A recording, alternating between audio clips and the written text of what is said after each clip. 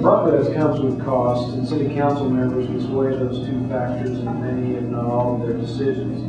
Looking at the municipal projects underway in Terre Haute, as well as those planned for the future, such as work done at the wastewater treatment facility, do you think the city is progressing at the proper, responsible pace?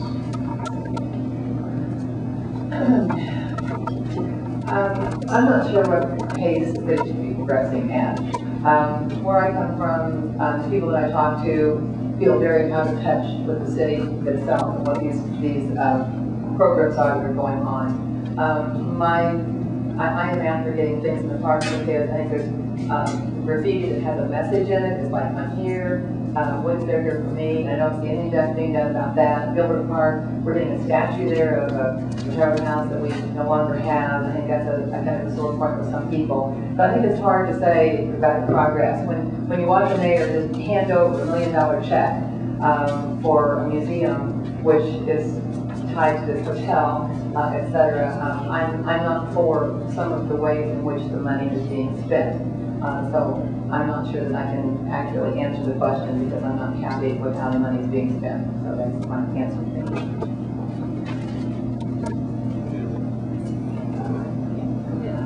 I believe you're probably talking about the sewer lines being built, the sidewalks replaced, curbs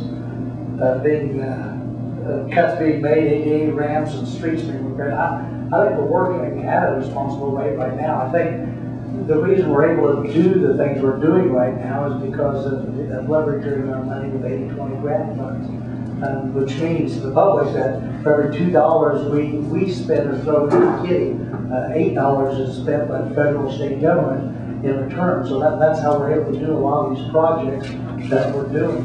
If you had a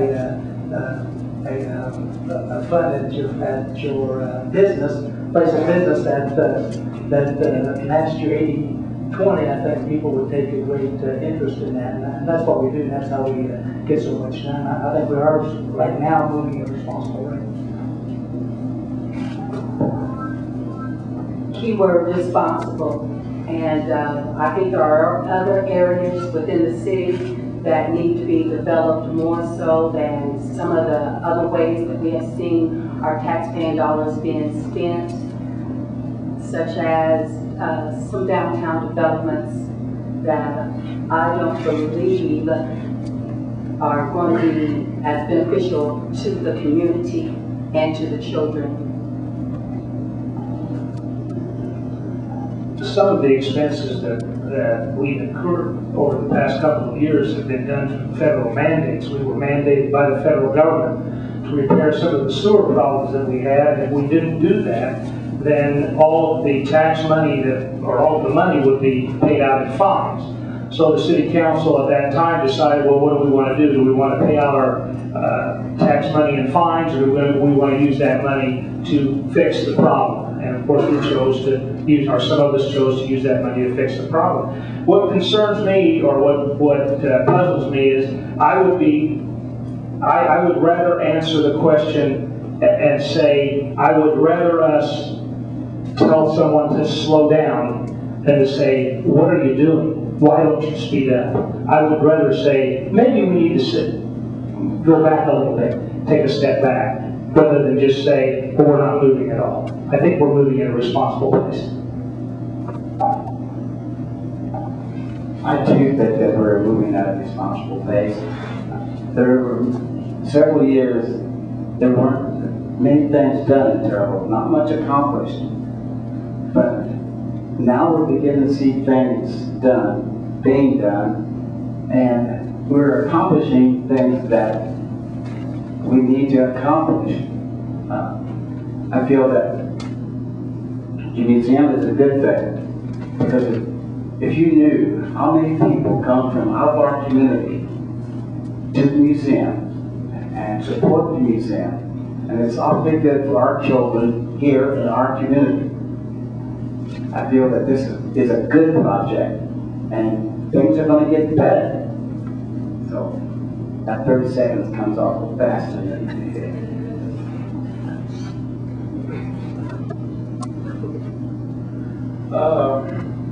As far as the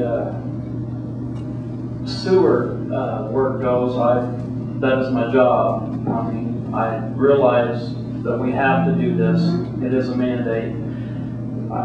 Sometimes I do believe it's going pretty quick, but I don't know what the time frame is, you know, that they gotta have this done. But as far as the sidewalks and things such as this, I don't know who's organizing that.